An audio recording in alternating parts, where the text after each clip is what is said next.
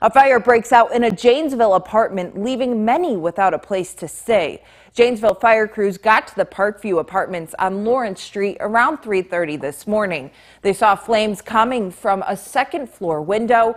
Firefighters rescued 7 residents that were trapped. 2 people were hurt and a pet was killed. The building has heavy smoke damage. 50 residents were affected by this fire.